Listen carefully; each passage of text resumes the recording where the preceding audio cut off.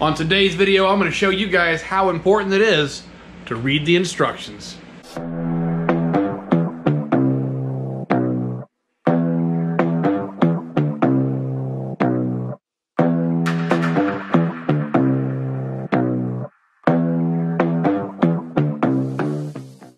Welcome back to the garage, guys. Thanks for tuning in. We're back on Project Ethel today, and we are going to get this engine assembled no matter what. We're going to push through the problems because we've been stalled out way too long on this relatively simple engine build. But honestly, the biggest problem has been me. So I'm sure a lot of you guys will agree the worst possible time to go grocery shopping is when you're hungry, because you're going to end up with a cart full of garbage. Well, it's kind of what I did when I bought all these parts for this engine. Hungry for horsepower, I ended up putting a bunch of stuff in my cart that it didn't really mesh together well. In fact, it didn't mesh at all. But where I really dropped the ball was the pistons. I knew I wanted some aftermarket pistons. I had to buy pistons. I wanted some domes so I can get some high compression. Well, there's a little more arithmetic involved than just grabbing the biggest dome you can get. So for whatever reason, I checked the manufacturer's website and looked through questions and answers on multiple different platforms. Everything said these pistons would work with my combination. In fact, the combinations anywhere from 58cc combustion chambers all the way up to 74 are supposed to fit this piston just fine. Which, you know, I guess I took them at their word and I bought them. Problem being, when I put it together, I got a 5.7 rod, stock 348 whatever crank, you know, stock 350 crank. I put it all together and I got intake and exhaust valves, direct contact with the piston. I doubled up on some gaskets just to see how close I was, still nowhere close to clearing. So then I actually got a little creative. I thought, you know, maybe I could downsize the cam. So I went and put a stock 350 cam in there. This cam's like a 390 lift. I had like 520 lift cam. So I got a little bitty cam in there. Still made contact. We put our 74cc Corvette heads on there. Still made contact. So finally, we give up. The pistons weren't gonna work. In one final desperate attempt to make them work, I took a Dremel to them. I don't know if you can see this, but I murdered a good piston with a Dremel. And you know, it's been done. People do cut pistons. They make tools for dropping through the valve hole and actually cutting valve reliefs. It's just, it ain't happening. Not here, not me, not now. So what I've done is ordered some replacement pistons. So hopefully you guys don't yell at me for what I'm about to show you, but decisions were made. This engine has beat me up. It's already got cylinder wall damage. There's damage to the deck. It's not been machined in who knows how many years. I'm gonna run this engine as my mule. I'm not gonna waste any more money trying to put any more go fast parts on it. I bought some pistons that are just regular old flat tops. These are the cheapest pistons I could find. I mean, seriously, they were $93 shipped to my door. I thought they were Speed Pros, but I guess they're just nobodies. Nobody liked these enough to claim them and put their name on them. So we're gonna throw these in the engine, put it all back together, do a test fire, and use this as the mule to get the transmission working, to get the controls working. I mean, we've got a lot of bugs to sort out still. So one of the worst parts about this engine build for me has been these connecting rods. These are the match rods off the crankshaft that came out of that Corvette engine. These are the OE style press fit rods, which means you pretty much have to heat this to the point of lava, throw the wrist pin in, and hope you get it in the right spot before you burn flesh or it cools down and you get your wrist pin stuck halfway in the hole. Because if you mess up, then you got to put the piston on the press and take a chance at breaking a piston. So it's a little bit nerve-wracking, but what I'm going to do is I'm going to use this jig here. I had this left over from when I did the pop-ups. The holes don't line up, so what I'm going to do is I'm going to take you guys along, show you what I do, and I'm going to try to freehand the first wrist pin in here and see if I can't get it right the first shot. Alright, so let's do this thing. What I've got here is a bottle of MAP gas. I'm going to be using this to heat up just the small end of my connecting rod, enough so that it'll expand to allow this wrist pin to easily slide through that hole. The trick here is to get this up to about 600 degrees, so we're going to use our infrared here to kind of keep an eye on it. And when it's just right, I got to hold it in the exact right spot, aim the correct direction. You know, the orientation does matter.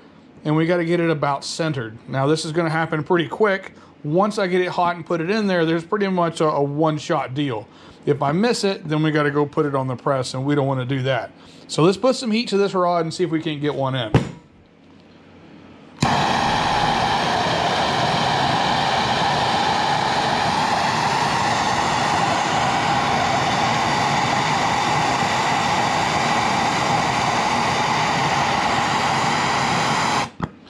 It's going to take a whole lot of heat. I just wanted to show you guys kind of what that did. Yeah, we're 250 and dropping quickly, so yeah. It takes a lot of heat and it drops really quick, so you really got to be on your game here. So I've got my orientation right. We're going to heat this puppy up till it's just about red hot.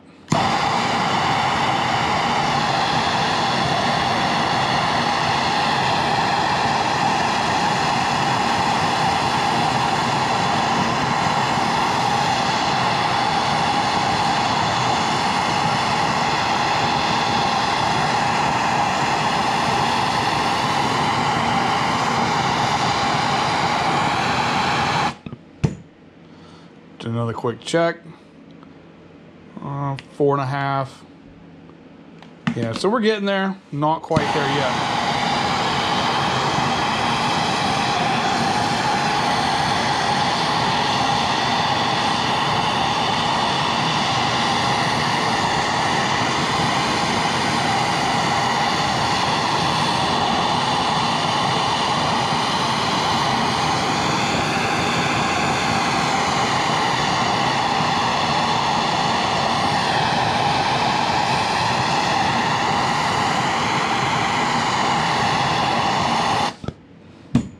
See if we're in the ballpark. About 500. So we're getting close. So I'm going to see it start to turn color. Once it turns color, that's when I know it's time to try to slide it in the hole.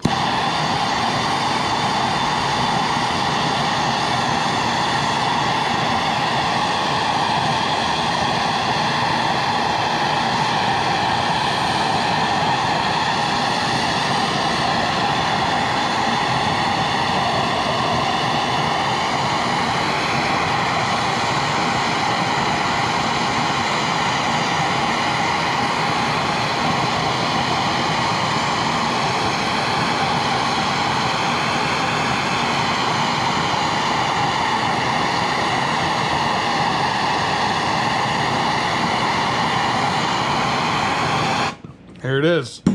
I've got the one in the right direction. Slide that right in. We're going to center that up. All right, so that's pretty much it. It's still a little bit warm, but that is how you heat up and install a wrist pin in a press fit rod. It's kind of dangerous. It's definitely hot work, but if you get it right, if you get lucky, it's not too awful bad. So I'm going to go ahead and get the rest of my new pistons installed on my rods and catch back up with you guys when we're just about ready to put them in the block.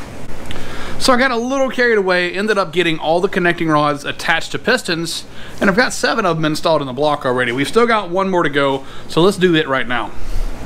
All right, so here it is, the last one. We've got the rings installed. It is clocked the right direction, and got a little lube here on the bearing. So it should be all set and ready.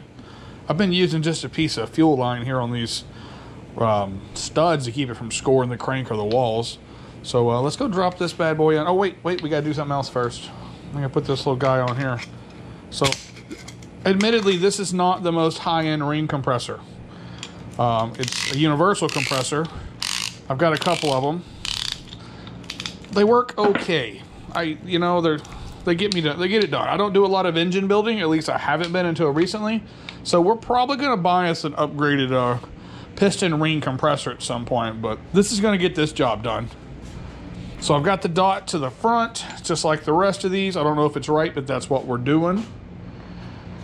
And the trick with this guy is, I've got these studs in my way, so I keep having to clock my compressor around.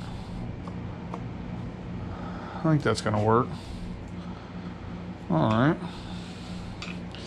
give it another click. And here's how the magic happens. Me and this hammer have built this engine twice now. And all the mistakes and errors have been nothing to do with the hammer. The hammer's been solid. So, I'm gonna give it a little tappy tap. Keep tapping. Keep tapping. Look at that. Like it was made for it. And I even got the connecting rod on the right thing on the crank there. So let's flip this thing over and put our last rod bearing cap on.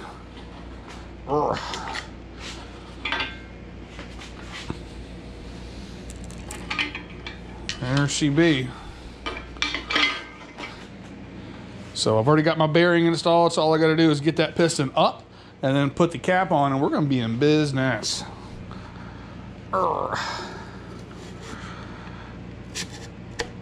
there it is. Pull my hoses off. Make sure I got this clocked the right way. So let's get some nuts on here.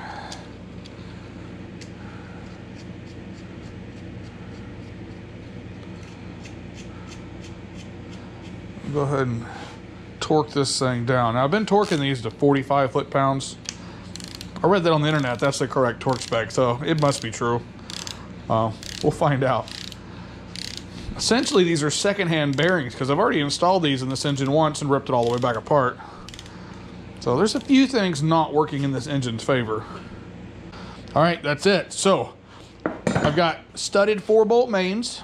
We've got factory Chevy crank and rods out of that 84 Corvette. It was all in pretty good low mileage condition. Everything's torqued. We've got our flat tops installed, cam and timing chains installed. So at this point, I think it's time to roll it over and get some heads installed. All right, so here's our gaskets. We're just running a composite Fel-Pro, nothing special. It's probably a good thing we're not running those pistons at this point because I don't know how much compression these things can handle. I mean, they're kind of just enough to say they're a head gasket. There's really not a lot to these. You really need like a copper or a multi-layer steel gasket to really get some high performance sealage right here. All right, so that one's on. Let me stick the other one on. This one's been used a time or two for test fitting, but it'll be all right. Man, these studs make everything suck.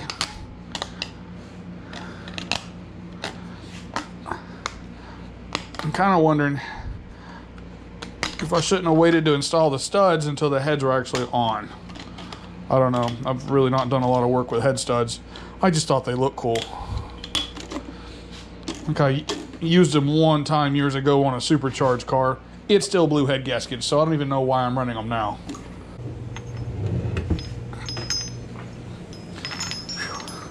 So let's talk about cylinder heads. These are the heads off of that Crossfire injection Corvette I bought. They are not the best heads ever, but I think they'll work for what we're trying to accomplish here. There we go. Ah, that scared me. All right, so I went through these and I put some new seals in them. I took the valves all out, cleaned the backside, everything. You might have saw that post. They were covered in carbon.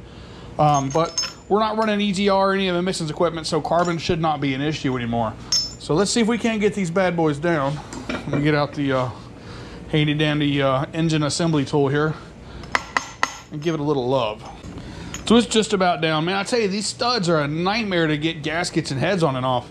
I don't know if it's because they're cheap studs or if just HUD studs are not supposed to be installed until the heads are down, because then I could have just put the Allen wrench on them, tighten them in, and then put the nuts on. So it looks cool this way, but may not be the most efficient way. So I got a whole bunch of washers and a whole bunch of nuts.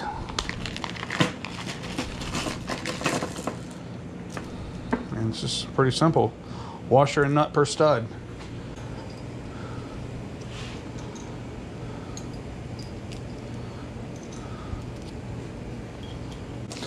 And let's get some nuts.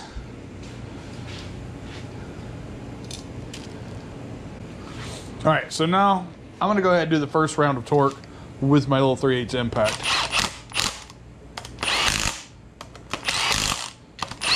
It looks like we need 80 foot-pounds for these ARP studs. My 3/8 only goes up to 75 foot-pounds. So let's find the big dog. So I got the 1/2 inch torque wrench, which goes up to 250. So this is plenty to get the job done. So there's 80 foot-pounds. So we'll throw our adapter on here and our little 16 point or whatever socket. Let's torque some heads.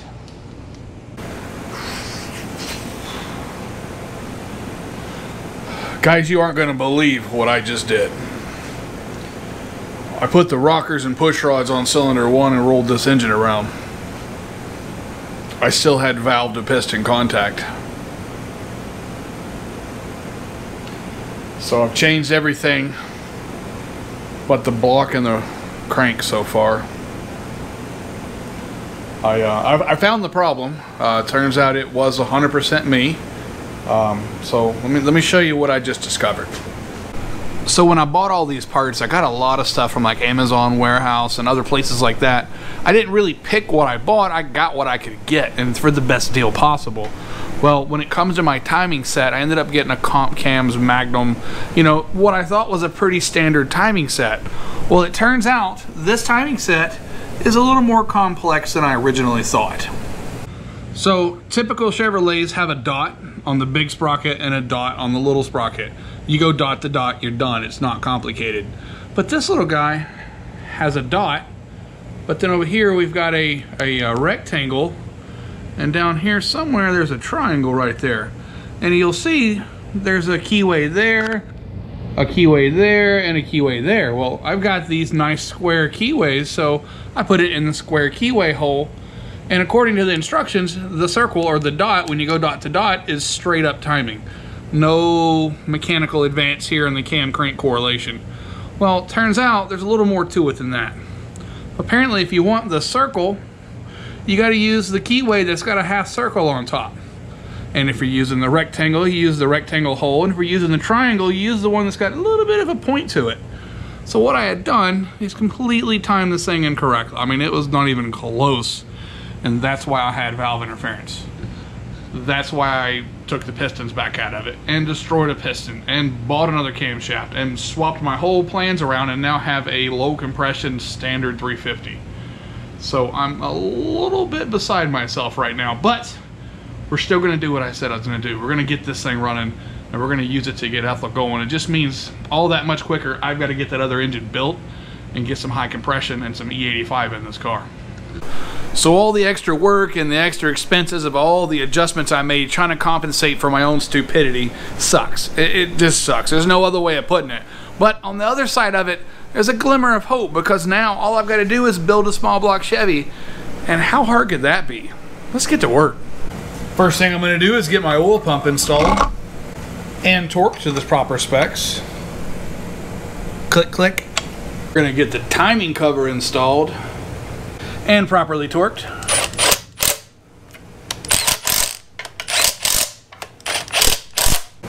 And now for a very important custom piece, the oil pan.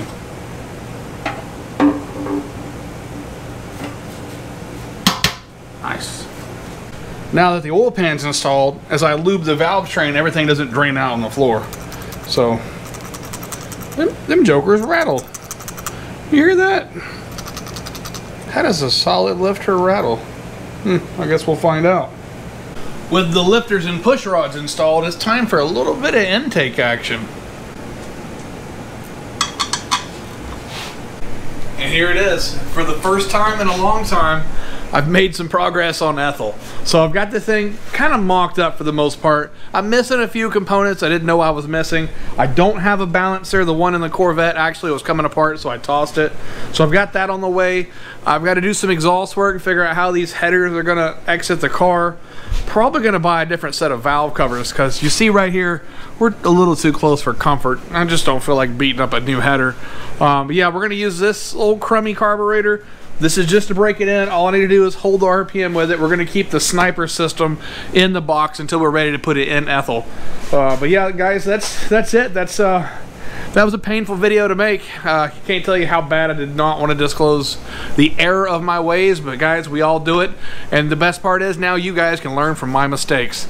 But I think that's going to do it for this video, guys. As always, thanks for watching. Don't forget to like and subscribe.